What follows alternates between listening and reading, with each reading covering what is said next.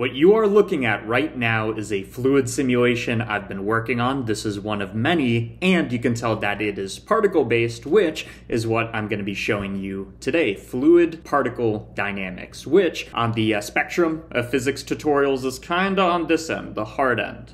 This is the hard end.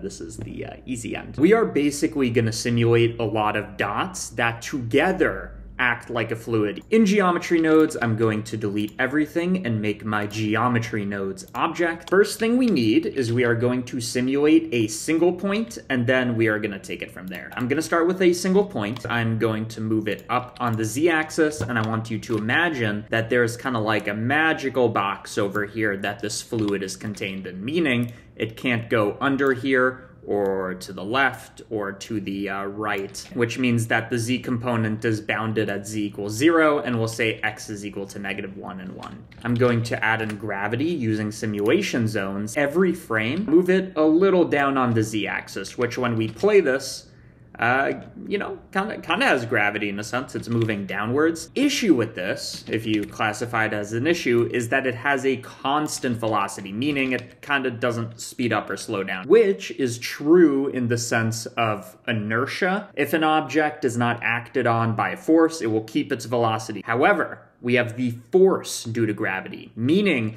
that this should be accelerating. It should start with a velocity of 0, and then it should move a little, and then it should move in even more, and it's going to gain speed. Instead, what I want to do is I want to make a variable. I'm going to call this v for velocity. This is our shorthand. We're going to say that v, a little counterintuitively, is equal to v. We add this vector math, and we say take the velocity and add a bit of a negative component. In other words, on every frame, our velocity is going to be updated by moving even more downwards. I'll make a copy of this. It's going to be offset by the velocity vector. When we play this, you can see, if you have a keen eye, that this looks more realistic. So this is the approach we're going to be taking. We are going to update our velocity, and then once we have our velocity, we are going to move our object. Now, something like this is kind of called Euler integration. Basically what it means is every single frame, we're going to calculate all our forces and friction and gravity. However, a little, again, counterintuitively,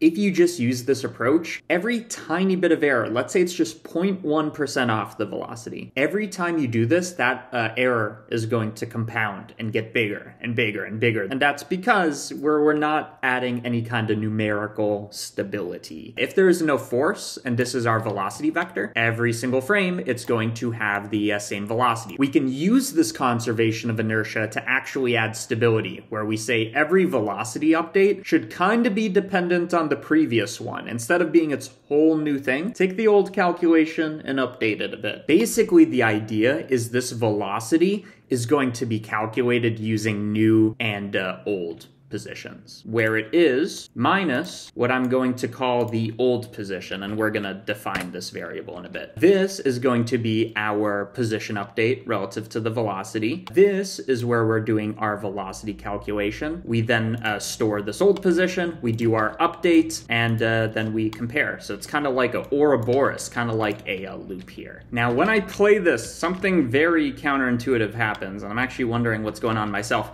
It seems to be doing this, but it's moving upwards, which doesn't vibe with our idea of gravity. I think this is because our old position is not defined, question mark. We are just gonna give it the old position, which we are going to define right here. So let's see what that looks like. There we go. One thing that I'm noticing immediately is that it's falling through our boundary. Again, I said z is equal to 0 should be the minimum. When we update our position, it turns out that that is not enough. We need to take the position. We're going to take this vector and we are going to apply a maximum where z should be equal to 0. And this can be negative, whatever. I think the thing we're missing here is we have a bit of offset, which we don't want. So now gravity is applied and it can't go further. Once this kind of reaches the bottom, we could just have it behave like this, where it just kind of stops.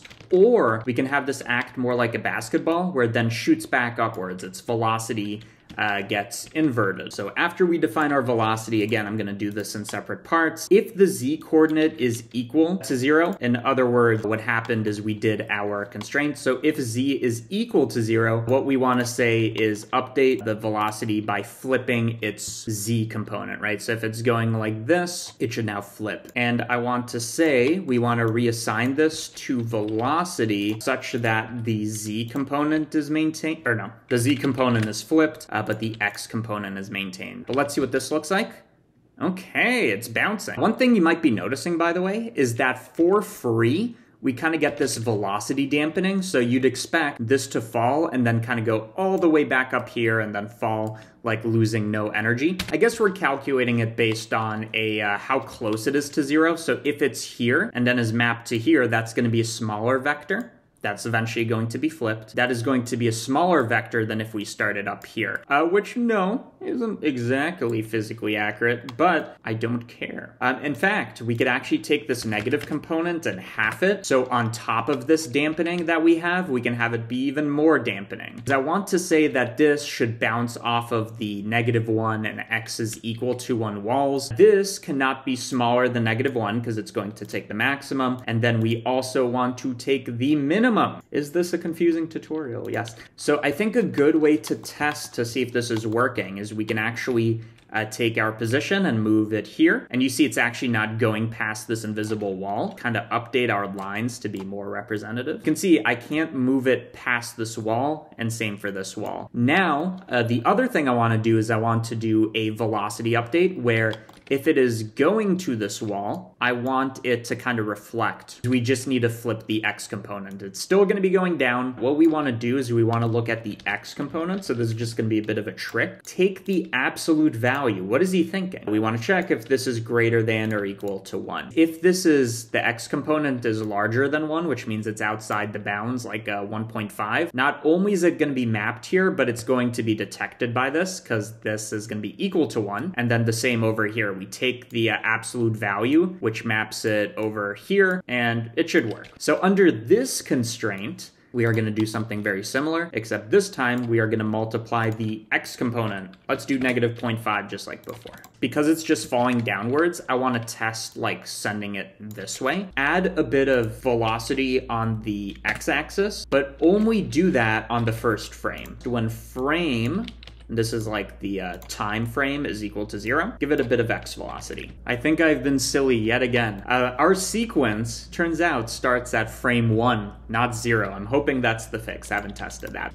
There we go, boys. Of course, one thing you'll see in a second is that we're missing friction. So for friction, we could do something kind of fancy where we're saying if you're touching the ground, then kind of reduce your velocity. Or we can just say apply friction everywhere. Doesn't matter where you are on every single frame. It's not as accurate, but then we also get some air resistance and some other things. We're going to take our velocity, and for every selection, in other words, for everything, we are going to take our velocity. We are going to scale it on x, y, and z. It needs to be smaller than 1. So if it's like 0.9, it loses 10% of its momentum in some sense. Let's see what this looks like.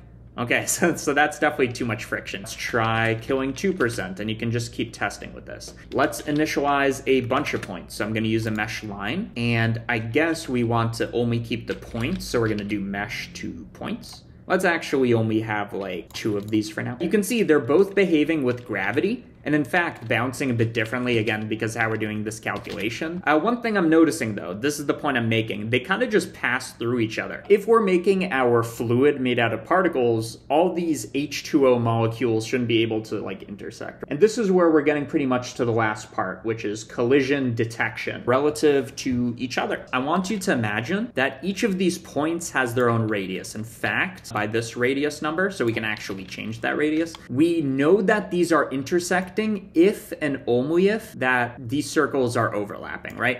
The question is, how do we act accordingly? The way we avoid a collision is, let's think, these are overlapping. How do we make them not overlap? We just push them apart. So you could either move like this bottom particle downwards so that they're barely touching, and by barely touching, I mean now they're kind of like this. Or what would, again, add more stability is I'm going to look at the center point, and I'm going to move each one of these half of the way. If we look at both of these points, or any 2 points, they have a distance. Under what condition are they like pretty much colliding? Well, if they're like kissing, like touching, the distance is this, which you can see is actually equal to this radius of the circle times 2. In other words, if this distance is bigger than 2 times the radius, as it is here, they're not colliding. And if it is smaller, they are colliding. What I'm going to do, and this is kind of like a shortcut, I'm going to use the index of nearest node. It's going to tell us which point is the closest to it, other than itself. If we had a third point over here, it's going to ignore it, because even if there are 3 particles colliding, the one we want to handle first is probably the closest one. I want to evaluate its position, and then I want to know the distance between them. So the distance between the original position and the position of the nearest, which we can just calculate for. Now, how do we know if it's less than 2 times the radius? Well, we actually have a field. So I'm going to take this radius and multiply by 2, and I want to subtract one from another. If this is less than 0, that means that 2 times the radius is greater than the distance. Under this condition, that a particle is within some distance of the thing, I want to shove it halfway from the intersection point. Specifically, it's if this is our original particle and this is our new particle, this is some great notation. If this is our original particle and new particle, we want the vector from the one we're comparing it to the original, because that will push it in the correct direction. We don't want to move it even deeper into the intersection. In other words, I want to calculate the position minus the position of the nearest. And then the question is, how much should we push, right? So by what amount should we scale? I'm thinking that should just be 2 times the radius minus the distance, which should be a positive number, and divide that by 2. Well, because we have the opposite, we have the distance minus 2 times the radius, we want to divide by 2 and also flip it. So I'm thinking let's just divide by -2. And I'm saying that is how much we should offset it by. So what I've done is I've made a bunch of points in kind of this like diagonal line. Let me like shift this over so that none of them are being constrained. And let's see what happens. So they're all bouncing, they're falling, and yeah, it does seem like they're making an effort to not touch, right? Otherwise they would be overlapping. I want to up the ante, so I'm going to make it 15 by 15. And because these are like kind of intersecting, I mean, they're definitely intersecting, I then want to move the radius downwards. And let's see how this reacts. So we've upped the ante.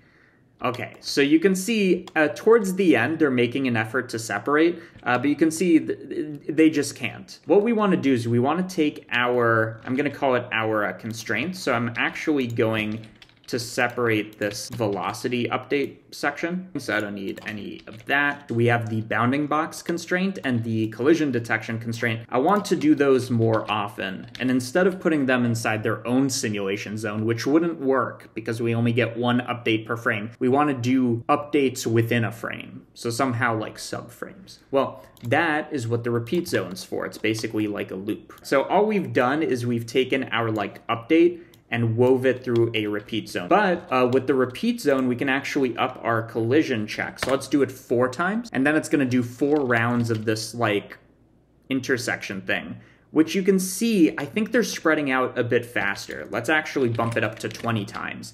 And this is why we did it the way we did. So yeah, now you can see they're like bouncing a bit more, and we have this property where some particles are sitting on top of each other. But not only do we need more sub-steps, but it would also be useful to take more steps. Well, all we need to do is we need to take our velocity updates and make them smaller. Initially, we're giving it a velocity 0.1. Let me just divide this by 4. So initially, it will move much slower, and you can see it's actually behaving differently. Also, gravity seems to be a bit too strong. So I'm gonna make gravity 4 times smaller. Let's see what this looks like.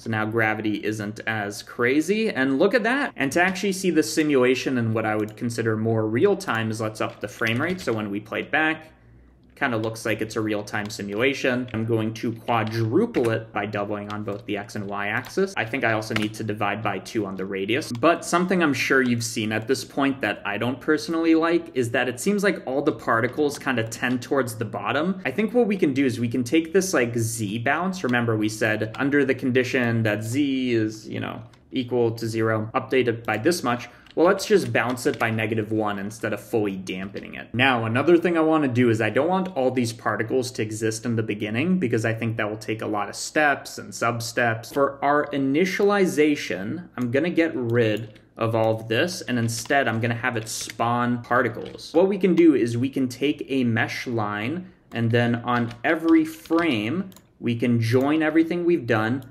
with this mesh line, which initially, and let's also make sure to do a mesh to points, store the old position, and click play, and it is a disaster, but you know, at least the particles are separating. That is crazy. Let's move this over to the side, which again will create the same kind of issue. And I think the reason for that is just as like some of these particles are moving, more of them get spawned on top of that. I think what we are to do is we are to join these, but only every once in a while. So what we can do is we can add a switch where we're gonna say, you can join them or you could not. So sometimes it's gonna bypass the join. We look at the frame number and we can divide it by, let's say 3. So on frame 1, it will be 1/3, 2/3, 1, because it's 3/3, etc. And I only want to keep the integers. So 3/3, 6/3. So what I can do is I can take the ceiling function, you'll see, and what I want to do is I want to check, are these equal? Might not be the fastest way to do this. I know there's modulo and all this, but this is the way I'm doing it. But every 3rd frame will be an integer, which means that the ceiling function is equal to itself. I connect it to the switch. This time we will actually connect it to the switch and see if anything changes. Oh yes, now it is just moving upwards. And I think that's because we're not giving it any initial velocity. Well, when the particles are just born, they're age 1, then I want to do it. When we spawn these particles and we store their old position, I also want to store, I guess it would be an integer. I want to store its frame number, which you can think of as its age. Some of these get frame 45, some of them get 39, and it should be multiples of 3. And what I want to do is I want to do this initial condition, this velocity thing, not when the frame is equal to the thing, but instead when it is equal to our named attributes, so age. And there you go. Okay, we have initial velocity. This seems much more stable. So once we're at this step, what we can do, by the way, I should just call this sim for simulation. We can go to simulation nodes and start baking it, which will calculate much faster than just playing it normally. So you can see it's blasting. Kind of the next things to do is one, kind of get rid of this boundary condition thing, but also to make the particles smaller so it looks less like a bunch of dots, which of course it is. We need to clear our simulation because no matter what we do, it's going to play the previous one. Now that we've done that, we can take the offset and divide by 2. So now they're going to be packed together, which will make this explosion. Correspondingly, we're going to divide the radius by 2. Yeah, it's kind of like slowing down really quickly. And you know, if I had to guess, I think it's because of the friction. Remember, this friction really affects stuff. So it's losing 2% on every frame. And especially since we have more frames, that's going to happen more frequently. Interestingly, you'll see in a second, we're starting to get these like eddies, these like spinning behaviors that you are kind of like used to from fluids. Just a bit of a cheap kind of correction for these like walls is, yes, we can change the simulation settings, yada, yada, yada. I think a quick way we can do this, just to make sure, is at the very end of the simulation, and yes, this is a bit of cheating, is we can delete certain points. We want to look where the absolute value is equal to 1. And delete those. That will get rid of that. So here's before and after. Additionally, you can also do the same thing with the bottom layer if you don't like it. So we want to see where the Z component, I guess, is exactly equal to 0. So there is the before and after. Initial velocity is way too high, so it's kind of hard to fight against the force of this current, which is also realistic under that condition. But because that current is too strong, I'm just gonna make it less strong. This is the final result. I've not looked at it. Maybe it needs more refinement, but let's find out what we got. Okay. I like that I reduced the okay. Maybe it's a bit too much. Let me just add velocity. We're gonna do one more. Take 2. Still haven't seen it. Hopefully it is better this. I don't even remember what I changed. Here we go. Okay, starting off good. Some, maybe a little too much velocity. I'm pretty impressed for something we did in like an hour. I mean, ooh, look at those eddies. If that's not a fluid, I don't know what is. If you want to get the best fluid simulation blend file to have ever existed that you can play with and make three-dimensional, in which case you just get rid of the whole y-axis equal to 0 thing, you can get that on my Patreon. There's literally nothing better you can do with your money. It's impossible. My Patreon is it, the peak. Thank you for watching. I'm sure you learned something, so hopefully you take that with you.